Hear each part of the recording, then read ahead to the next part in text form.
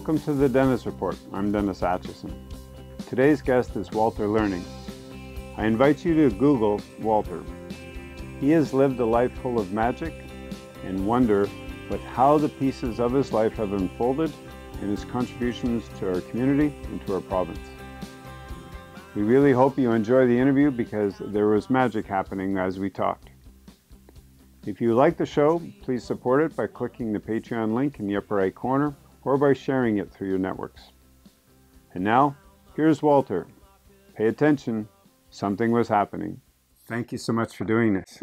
My pleasure, sir. Stories to be told, I suspect. You never know. Yeah. So why don't we start with the beard and all of that, because it's a great way to introduce the audience to Mr. Learning and his adventures. Walter, please. Well, I'm doing Kris Kringle in a production of Miracle on 34th Street up at Magnus Theatre in Thunder Bay. So I had to grow all this stuff through the summer to be ready for November. And this will be the fourth time. It started at the Theatre in New Brunswick here in Fredericton. Okay. Caleb Marshall did the adaptation. Then I did it in Sudbury, and then I did it last year in Orangeville. So fourth time. Fourth time. I'll get it right soon. It must be fascinating with always having a new cast to work with. It is. It really is. The first time, the second time, we had a lot of the same people, but then number three, a lot of different people, and I'm sure this one will be a lot. And that's really interesting. And because I'm blind, I have to learn all my lines before the first day of rehearsal, because I have a computer program called Natural Speaking, which converts my text to speech or to an MP3. Really? And that's how I learned the lines. So the first day of rehearsal, I'm about 85 or 90% there, which annoys some of the cast because they feel, well, we should be off book now. Yeah. I assure them, look, I'm at the stage that you will be at when you get off book in a week and a half to 2 weeks. Yeah. So, yeah. Following that theme, a lot of people don't know how plays. It's a peek behind the scenes. It's like going into the dressing room of a sports team. Mm-hmm. Can you take us to what that off-book process would be like, or what it's like when the team first assembles and you get to feel the vibe off each other as you sit around the table? And usually it starts at 10 o'clock, and it's called the meet and greet.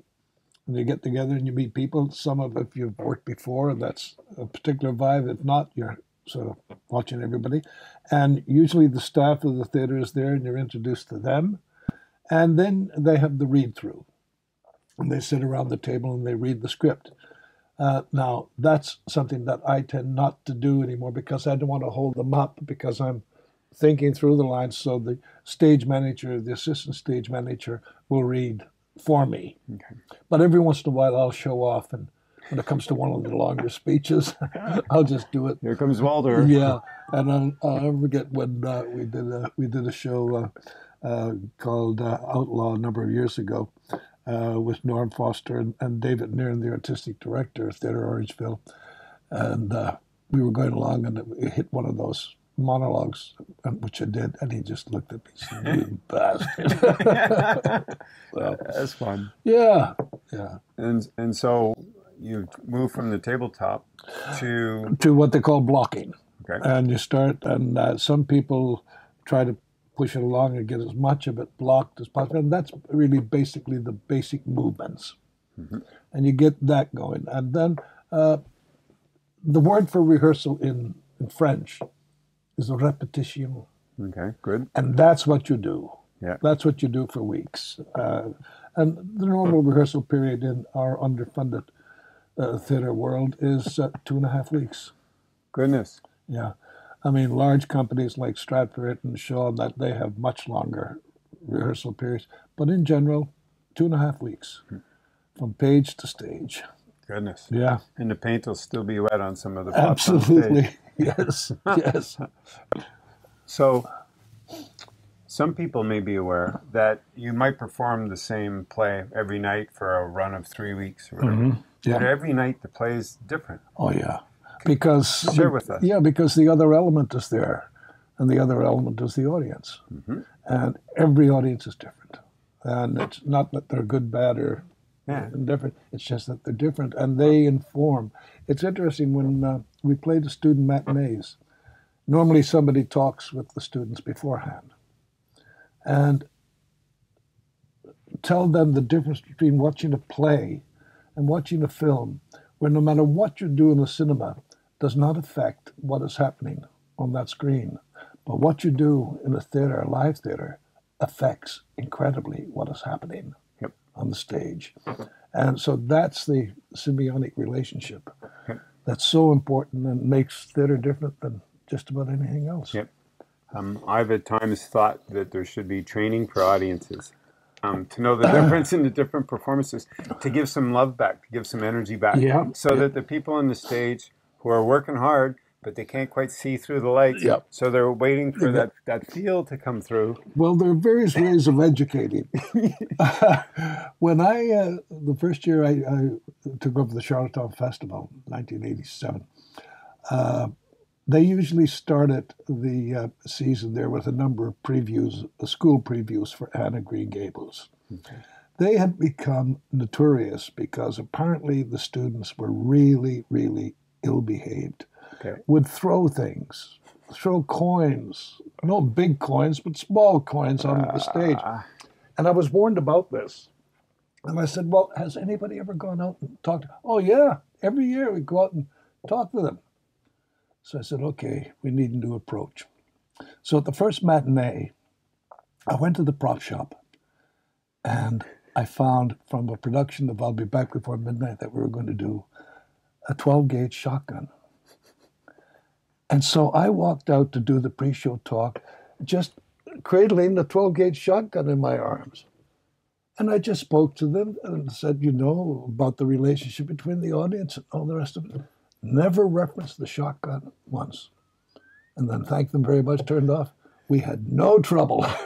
Walter, that's cheating. Well, we did get a call from one parent. Yeah. Yes. Imagine. But no, there was no threat, no nothing. There was just carrying a prop. But just in terms of that relationship with audience, the interaction with audience, and audience needing to understand their energy in the room will have an awful lot to do with what happens on the stage. Sports world gets it. You go to a hockey game and they'll start rallying their team. They'll crank people up, you know. Yes. Same thing for theater. Absolutely.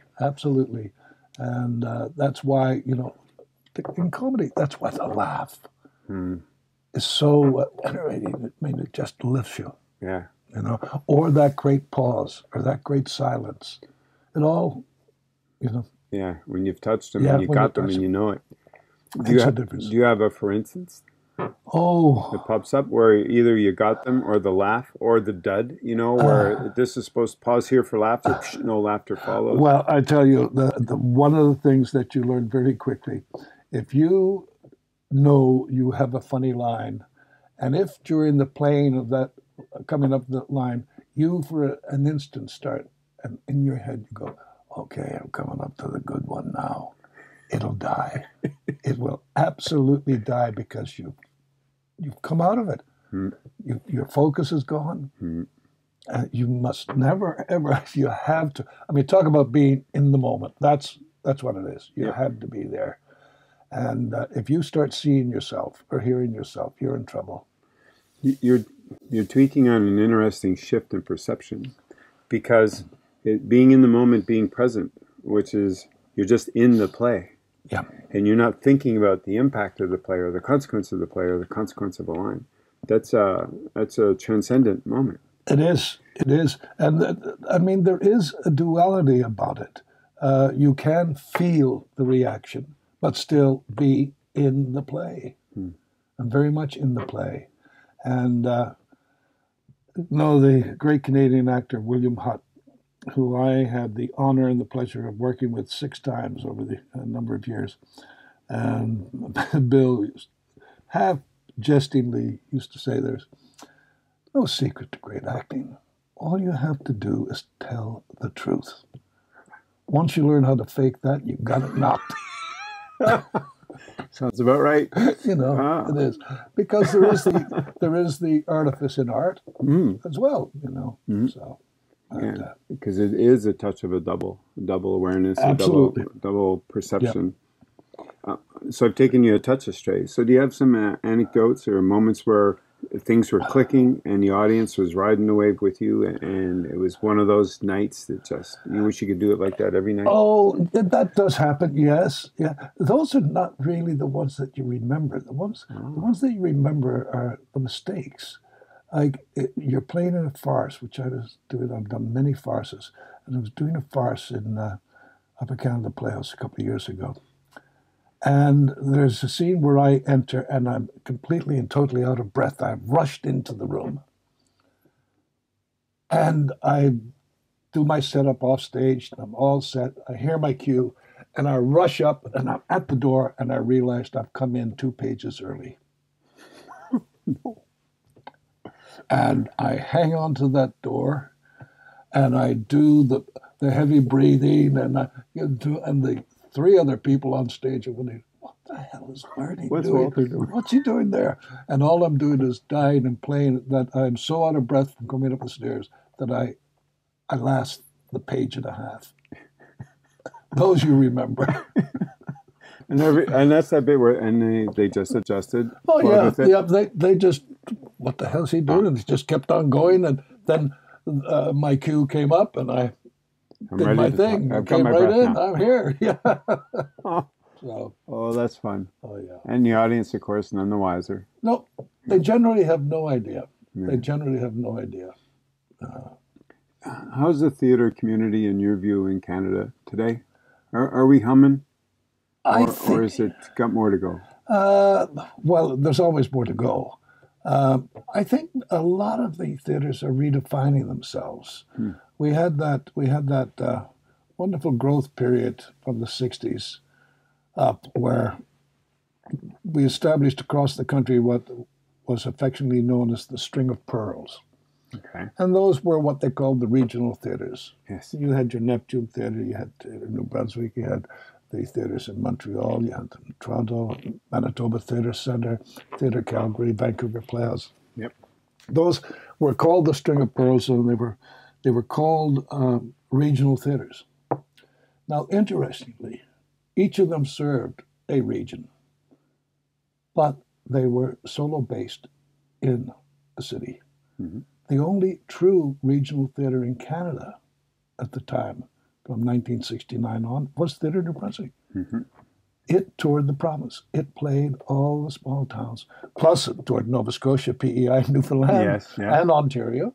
But it was a true regional theatre in that it just circled the province. Yep. And over the years that changed, and it's redefining itself now to what the reality is now. When those companies were founded in the early 60s, mid 60s, there was no such thing as a VCR or a beta. That came along a little bit later. Okay. And television wasn't,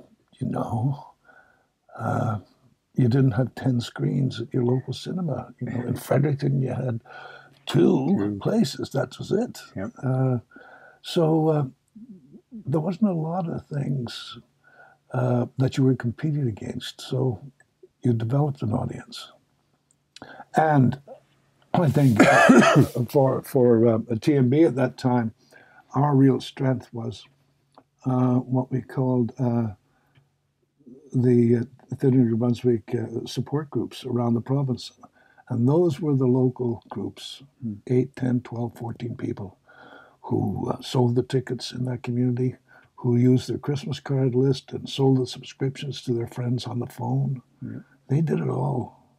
They were really, really just great. And is that all gone by the wayside these days? Yeah, it has to a certain extent. I think what happens, or what did happen after 20 years or whatever, is that it's sort of like a kid growing up and no longer depending on the parent, and you're going to do it yourself. And so you don't have that close a connection any longer with the community. You visit the community as opposed to being part of the community.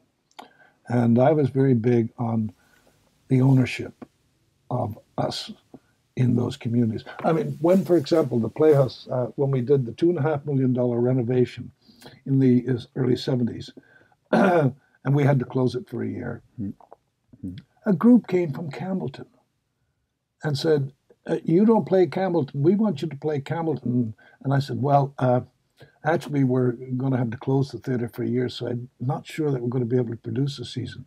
And they said, well, why not? And I said, well, we need a theatre and a shop, to build our sets. And they said, well, we have a brand new school with an 800-seat theatre, and we have a shop.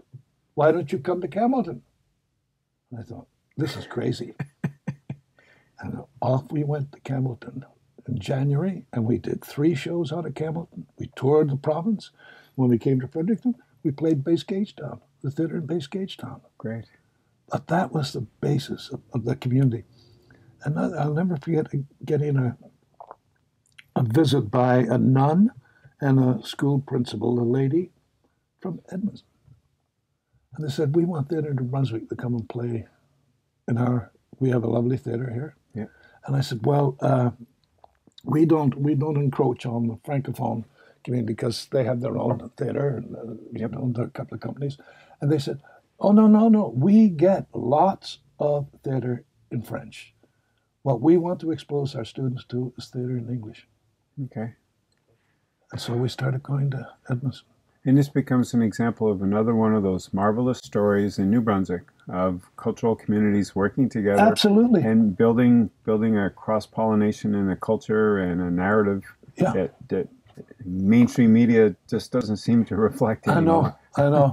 It's going to be interesting. I think there'll be a lot of stories told over the next 12 months because next year is the 50th anniversary of Theatre New Brunswick. Yeah. So I think a lot of people will be talking about, and I think they've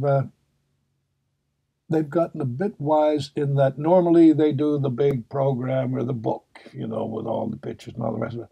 And I think they're beginning to realize the power of the social media. Yep. Yes.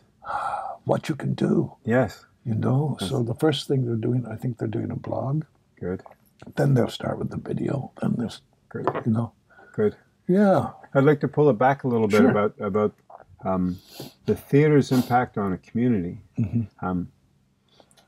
So to frame it a bit, we're in for a lot of social change in the next 20 or 30 years. Systems are breaking down, whether it's banking systems, environmental systems. We're looking for where to move next, or how do we make sense of the chaos and create some vision and direction. Oftentimes, it's the artists in a community who know how to interpret our narrative, show us our narrative back to us, and help us find who we are as a people. So do you think that there might be a renaissance or a return at some point of the power of theater in New Brunswick or Canada to help us make our way and make sense and stay connected with each other as all these big systems shift global environmental systems? Well, I think that is possible because of the uniqueness of the experience. I'll give you one example. When I was leaving Theatre in New Brunswick in 1978, I used to always go out on the tour, but I went out to say goodbye and thank you to all the local groups that I had worked with over those 10 years.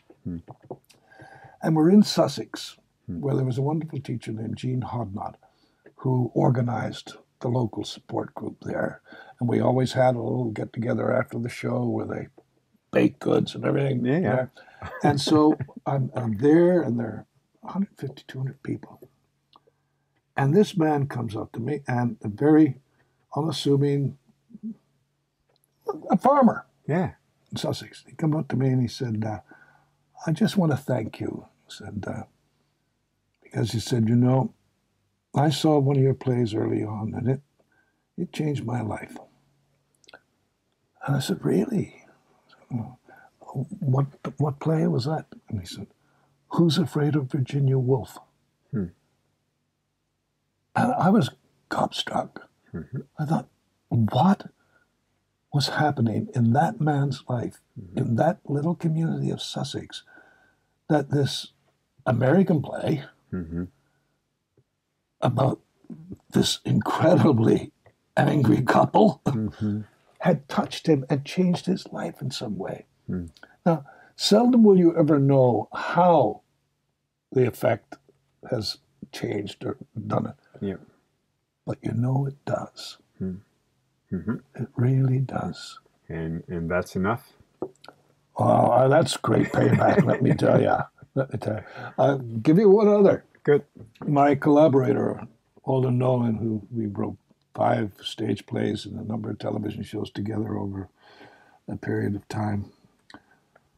Alden was commissioned to do a history of Campobello Island, which is still in Britain. And he came back, we were sitting having a drink one day, and he said, I found this amazing thing in the ex-governor of Campobello, I forget what they called him, it wasn't governor, plenipotentiary or something like that. Okay. And he said, I found this reference in it that at the local auction, there was a woman who was so beautiful she was sold for $1. And we thought, wow, what would that be? So we started inventing a play about how could this come about. So we said, okay, her husband, they owned a pub, okay, and he went broke, and we did all of this. And somehow or other, while doing some of the research, I found a reference to the pauper auctions in Cardwell County. And I had a friend at the museum in St. John, and I contacted him and I said, do you know anything about that? And he said, let me check. And he came back and he said, we have the book of the overseer of the poor for the parish of Cardwell here, and it covers 3 generations. And I said, book? Yes. I said, could I see it? So I went down. Here was this book. And in this book were all the transactions at the annual pauper auction that happened in Sussex over 3 generations. And the overseer of the poor, the family name was Macready. And I thought, what is this? And I came back home, and there was a name and another character in it who, this woman, Maggie Harvey, seemed to be there every year bidding and taking care of people for a very small amount of money. And so I came home and I went and I looked in the phone book and I looked for Sussex Penobscot, and I found a Macready in there. And I said, wow. So I phoned, and a lady answered, and I said, hello, my name is Walter Learning. I'm working on this book and about the pauper auction that were happening in Sussex. And I noticed that the Macreadys were the overseers of the poor. And she said, yes, my grandfather was the last overseer of the poor. And I said, oh, really? Could I talk to you about that? She said, well, it'd be better if you talked to him. And I said, what? She said, yeah, he's here. He's in the kitchen. I said, well, could I come and see him? Absolutely, yes. Got in the car with my tape recorder, headed down, and I met this 90-year-old man, Louis J. Macready. And he told me the story right from when he was a 10-year-old boy attending the first auction that his father did the whole thing. I came back to Fredericton, went to Alden and said, tear up what we've done. Here's our play. And I played the tape for him when we started. Well, when we opened that show in Sussex, Mr. Macready was attending with his daughter, and I called her that morning and said, how's Louis doing? She said, he's new from the skin out, she said. He's got new underwear, he's got new shirt, he's got the whole thing. That auditorium that normally we played to in Sussex, imagine 300 people there. That night they brought chairs from everywhere. We had almost 700 people in that audience. And Mr. Macready was sitting in the front row. And at the end of the show, when we took our bows and they did the bows, my son, who was 7, played the young boy in the play. And Mr. Macready came up to him and said, did you know that was me you were playing? Great. You know, so lives changed. Yes. You know, amazing. And the power of theater, like you brought us right back into that space. Today's entertainment world is so engrossed with technology. Why I asked about theater bringing us back to who we are, because it's one-on-one live. Yeah. Compared to interface through a piece of technology. And we need to go back to being together. Telling the story. Yeah. Help me here. I'm not quite clear on a pauper auction. Oh, when the parishes looked after the poor up until when the government got involved years later. And what would happen was they would bring the paupers together at the train station in Sussex, normally around New Year's, and they would request from those who attended to bid to say how much they would pay to look after a pauper for a year. Now, normally you'd bid, I need $50 to look after so and so. And now, if it was a fellow who could work, well, I might take him for $30. But if it was a lovely young girl, you'd take her for $1. So that's the hook. Because you knew what happened, And this Maggie Harvey, who was an incredible character, she was a big ma. She raised more pauper children who went on to become lawyers and doctors, went to the Boston States and became nurses. Just an amazing story. And we used a number of the real names, and one of the real names was a man who was an absolute bastard and who was known to beat and starve the paupers. And when the name was mentioned in Sussex, you could hear the gasps. No. That's awesome. Isn't it? Yes, because theater can go into the shadows. Oh, yes. Bring it right out into the light. Absolutely. Absolutely. So, yeah, that was a proud moment. And Theatre New Brunswick did the 30th anniversary production a couple of years ago at the Black Box. And I ended up playing in that. It was really great. Had a good time. It's a good show. So did I miss it? The title of the show? The Dollar Woman. The Dollar Woman. Yeah. Yeah. Wonderful. Yeah. By any chance, does it exist online somewhere? Yeah, I can send you a copy. Okay, and we'll put the link in the show. Yeah. And also, we were very lucky in those days because the CBC, before, being cut and shriveled and that, we had a radio drama department in Halifax. Yes. John Douglas, Elizabeth Fox, and we had every year one of our stage plays was adapted for radio. Mm-hmm. And so they did our Frankenstein, The Incredible Murder of Cardinal Tosca, The Dollar Woman, The Gift to Last, and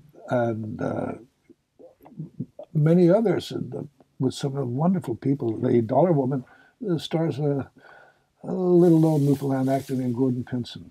Yeah. And they're there. All of that stuff is there. Yeah. One of the themes of the show is that we have so much talent in this province. We don't have places often to celebrate or share or tell people about the talent. This is a classic example of our history, our narrative, and bringing it back into the present again. Is there a chance for a resurgence? Do you see a potential for a resurgence of theater, given that people, need to get together again? Yeah, I think so. It's interesting. When we started Theatre New Brunswick, there was one community theatre group in Fredericton called Theatre Fredericton. Now, you've got a half a dozen. Mm-hmm. Young entrepreneurial folks, notable acts, doing stuff. I mean, Peter Pacey still out there with the Calathumpians and, doing all that stuff. St. John and Moncton, do they have their versions or up on the North Shore? Yeah, less so the North Shore, but there is a long tradition in New Brunswick. There used to be what was called the New Brunswick Drama League, and that was an outgrowth and support for what used to be the Dominion Drama Festival, which was a national organization, and it was for community theater, universities and that, and they had held national competitions every year. And when I was at UNB, the Drama Society there was invited to at least 3 national things. It spawned a lot of the people who became the people who blew up in the 60s and 70s. In 1967, I was teaching philosophy at Memorial University in St. John's, and they had just opened the new Arts and Cultural Center for 67. And the Minion Drama Festival had its final there. And that year they did all Canadian plays. And two of the things that were significant that year were a young 12-year-old boy playing in a play based on a novel by a Newfoundlander called Tomorrow Will Be Sunday. And his name was David Ferry, who's gone on to have quite a career. And the other was a boy a couple of years older who was in the play from Toronto and won Best Actor. And he went on to do pretty well, R.H. Thompson. You know? Yep. So out of these things grow. Yes. And, you know, I'm sure that possibility is there. You've got Theatre St. John, which is very active there. Moncton, you've got Marshall doing his thing at the Capitol. Yep. And they've got the theatre school there, as they do here. So, yeah, the need is there. The hunger is there. Yes. The hunger is there. I think if one is thinking about professionally, one of the things that you had to get over pretty early on is that you were going to make your living in one community. You can't. Yep. It's not New York. Yes. You know? Yep. You have to go where the work is. Yes. Yep. And that means you have to be a bit mobile. Travel a bit. Travel a bit, yep. But that's not unlike many other professions. Of course, yeah.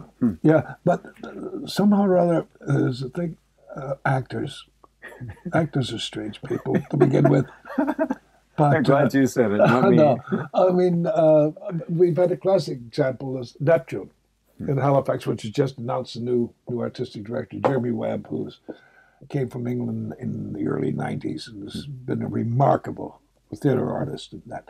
But the big complaint with the outgoing artistic director was that here's all these local artists and he's bringing people in, you know? Yep. Sorry, when I moved to Vancouver to take over the Playhouse there, Roger Hodgman, who had preceded, oh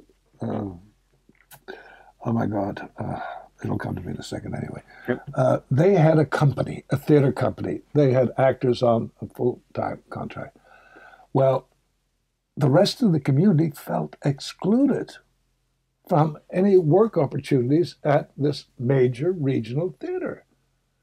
And Christopher Newton was the artistic director who established that, and he went on to Shaw.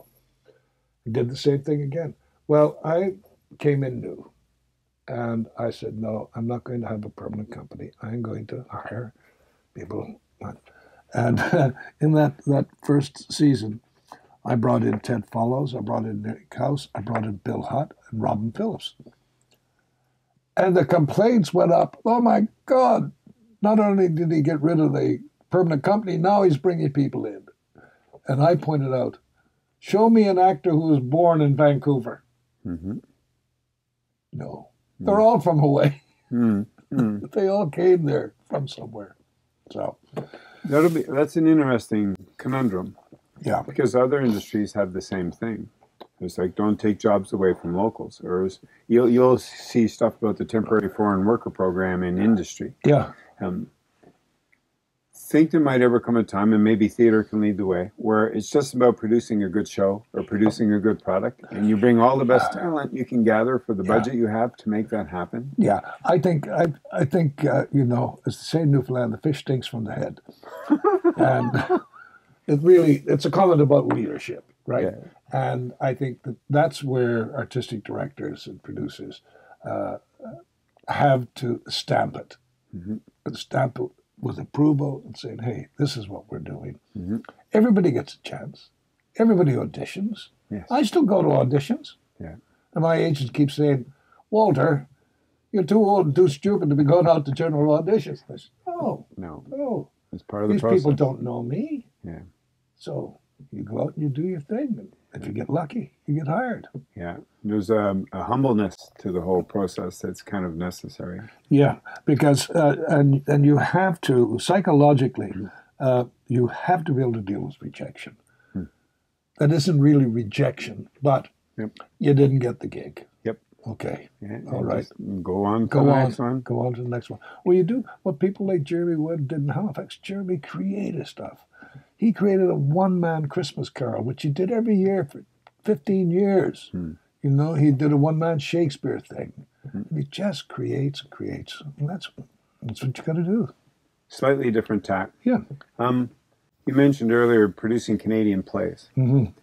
So we need a pool of writers doing this. And there's the Playwrights Union of Canada. Is that still humming? Yeah. Yeah. I'm always fascinated how our education system at times will focus on American written plays and not. So my rant would be, why are they doing Death of a Salesman for the 100th time? Like, it's been 50 years. Surely to goodness in Canada, there's some great Canadian content, and we should be showing that to our students and integrating that. Because you've lived that. You've watched where writers surface and they can't get their plays performed. Well, interestingly, a couple of years ago, deciding that I can't pop off and leave Ruth with 4,000 or 5,000 books to deal with. So I started calling, I took all my theater books and I donated them to the library system. But I had 90 copies of the original edition of our play, Frankenstein, with the novel as well. Clark Irwin published it. So I gave it to the library on the condition that they would put one in every school library. Who knows? Whatever, But Playwrights Canada, you can get virtually any play that's been written in Canada through them.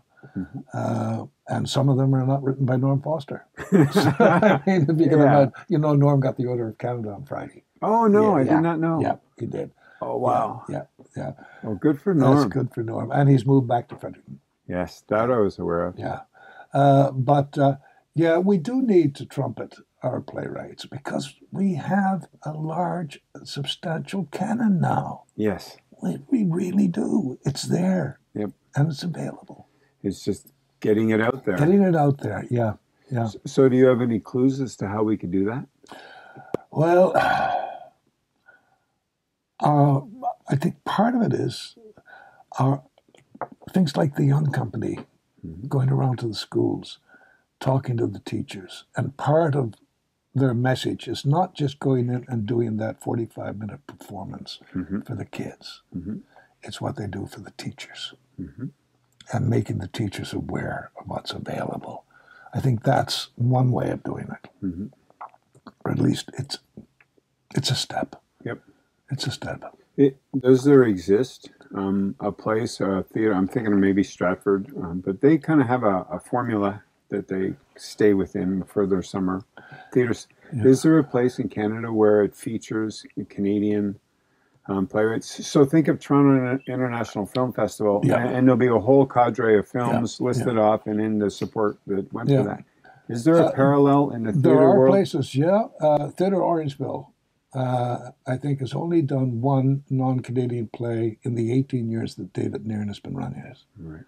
And he's also developed a number of playwrights over those years. Blythe Festival, been going forever. Nothing but Canadian plays. Yeah. So there are places. Now you have the Foster Festival in St. Catharines. It's just finished its second year.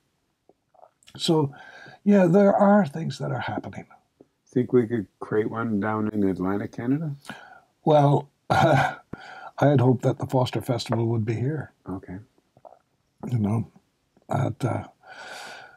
own the Playhouse anymore. Okay. Well, seeing as we're talking about the Playhouse, let's wander into that because you have strong and thoughtful views about the building. And maybe you can also integrate, what the Imperial did in St. John and what the Capitol's done in Moncton and in what Fredericton's proposing to do. Because that all speaks to the home base where performances start to happen. In the sports world, it would be the arena or the stadium. And facilities are important for the kind of production that can happen in that space. Absolutely, yeah. Well, the first thing that I would like people to remember is that the Playhouse was a gift to the people of the province of New Brunswick by Lord Beaverbrook. Just like the Art Gallery, which is a couple of years older. And I have a concern that when I look at the energy of the board of the art gallery and what they've achieved in terms of that building and adding on and programming and that, a concern about the leadership that has happened at the Playhouse since the city took it over, because nothing has happened. Now, in terms of the physical facility, I learned a long time ago that if you want a consultant, then you want a consultant who will tell you what you want to be told. First rule, if you're using this evidence. And there's a bit of that. I don't want to be too heavy on it, but I am not against a new performing arts center. I am against a new performing arts center at the expense of the Playhouse. I think the Playhouse should be refitted and can be refitted. They did it with the Capitol. That was a renovation, and it cost them, I think, $5 million at that time. Now, the Imperial, that was a complete rebuild. They gutted it, they gutted it down, and they spent up to 15, 16 million on it. And they're now raising money to do some improvement work to it after it's been open for a number of years now. But these buildings were saved. These buildings were saved. One of the earliest theaters in this town is the Opera House, where they tore out a wonderful 350-seat theater and put in a council chamber. They should restore that. You'd be happy to be without the council chamber? Absolutely. But here's what I think. Instead of the idea of going out and building something $50-60 million, and you know that whatever the price they say it is going to be, that will not be the price, because my father was a plumbing and heating contractor, and he knew about how to do an estimate. And he told me the first thing you do is you look at the job. Then you makes a guess. Then you doubles it, adds 100, and that's about half enough. So the same thing still applies. Instead of going that route, take their $14 million, refit the Playhouse, and then look at the Justice Building. The Justice Building used to be Teachers College. When it was Teachers College, it had an 1,100-seat auditorium with a stage. I performed on that stage in the Red and Black Review. The Canadian Players, when they came through, always played there. It was the performance center. Now, that space could be rejigged to have classrooms, a 300-seat theater, a 110-seat black box, dance studios, a cafe. It's on Main Street. It's the perfect space. The Playhouse issue, it's wonderful, nice description. So what is it that the Playhouse needs, in your view, for its renovation, and what are the obstacles? The electrical and mechanical system. When we did the big renovations and put on the Fly Gallery in 1970, 71, we knew then that the electrical and mechanical systems would need in time to be replaced. We upgraded them as much as we could at that time. We were slaves to the fact that they were on the government heating system. Right from the Centennial Building, it ran right through a tunnel underneath and went, in fact, into the Lord Beaverbrook Hotel. So whether that's still there or not, I don't know. But that all needs to be upgraded. There is cosmetic work, of course. So the major thing is the heating, air conditioning. That's the big, and the electrical system. That's the big thing.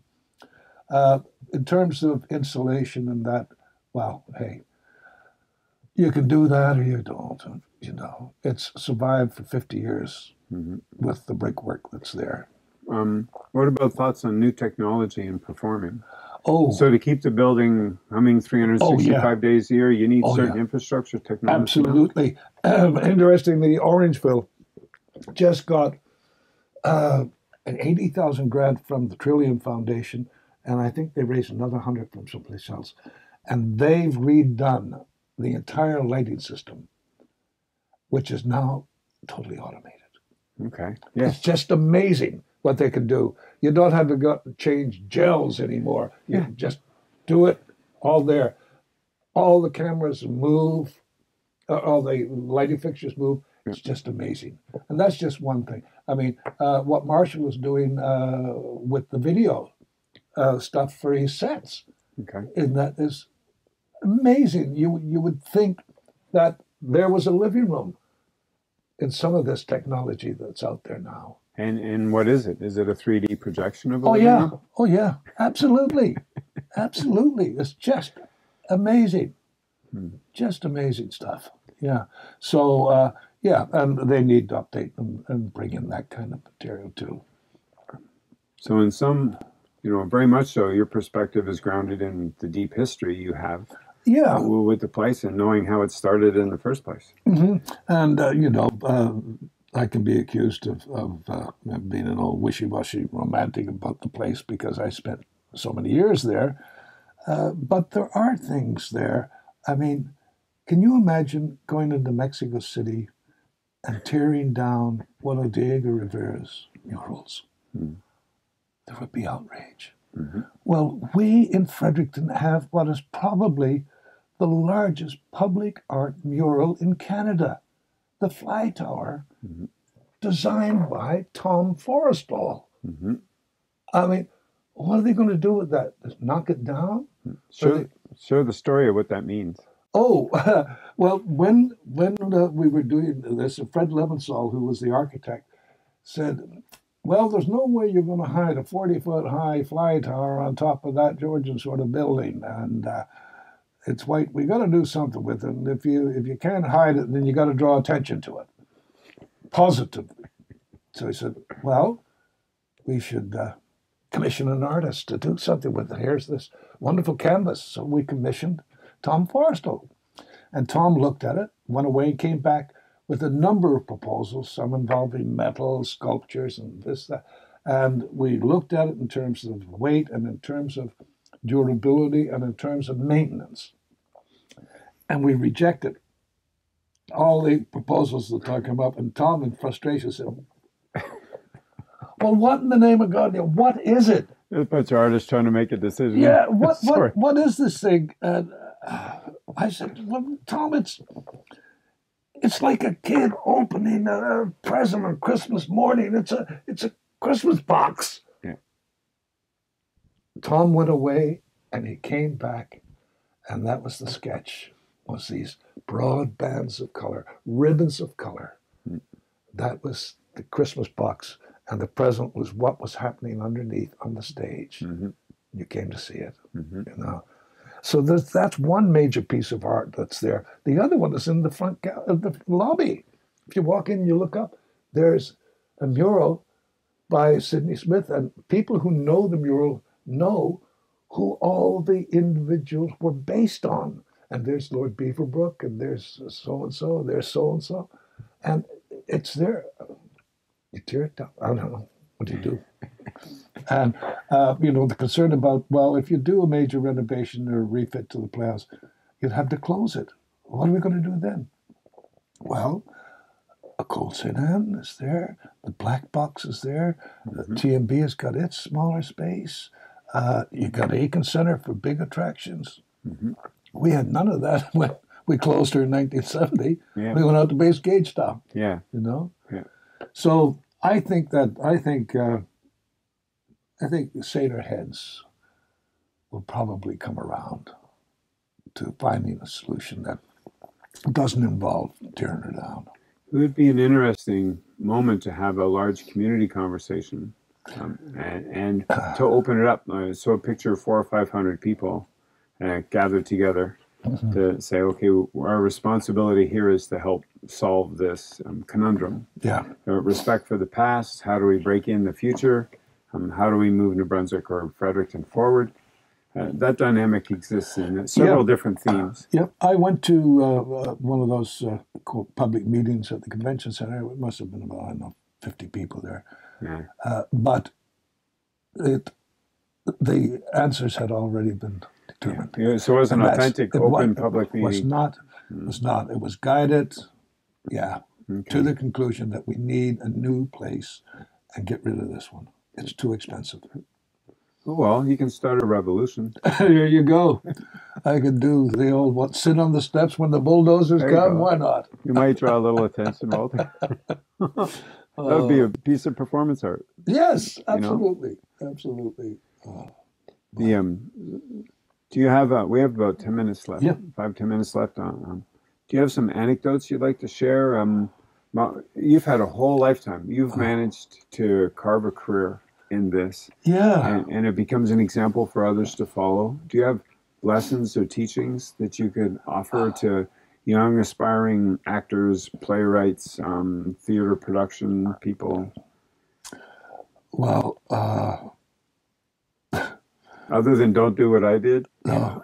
But I would say go with your heart, not your head. You know, I look at my dear friend Ed Mullally, who's wonderful, had a career, retired from the university just a few years ago. And I was on a tenure track teaching philosophy at Memorial University when I got a call from my old mentor, Alvin Shaw, who was the Dean of Arts and UNB at the time, saying, Walter, they're looking for a new general manager for the Playhouse. If you're interested, you should apply. And I said, Alvin, I don't want to run a building. What do you want to do with this? Well, if I were involved, I'd want to have a theater company, you know. And he said, well, tell them that. So I applied. And I came to Fredericton to be interviewed. And another dear friend, John Hobday, who was the general manager at Neptune, was also applied. And we were being interviewed. And the board at that time was quite small. I think Max Aiken, not Max, the son, and Lady Aiken were the custodians. And then they had Dr. Bud Jewett, representing the citizens, was a member, a president. D.C. Campbell, Tractors and Equipment, was on there. A little guy named Louis Robichaud was on there. Jack Main from the Beaverbrook Foundation was on there. Alvin Shaw represented the university. So anyway, I came and I had this interview, and I said, you know, really, if I came here, I'd want to start a theater company. And somebody, I don't know which one, said, well, fine, go ahead, as long as it doesn't cost us any money. So I did my first summer season, and we made $100.22. And on the basis of that, I went after the Beaverbrook Foundation and went around the province trying to put together something that became Theatre New Brunswick. Yeah, so the heart. Follow your heart. Yeah, except that now, you know, when you hit 78 or 79 and you don't have a pension, and you think, my God, academics retired 85% pensions of their salary, and you've had 10 years of the full professor. Oh, my goodness. And you're going up to Thunder Bay to play Santa Claus. Exactly. But wouldn't have changed it. Yeah, exactly. Wouldn't have changed it. No, it's I've been a very, very lucky and blessed person. This is a great place for us to stop. Good, sir. Thank you so much. My pleasure. And thank you for tuning in. Be good, have fun, love each other. The Dennis Report is an independent media production. To support the program, go to DennisAtchison.com and click Become My Patron on Patreon.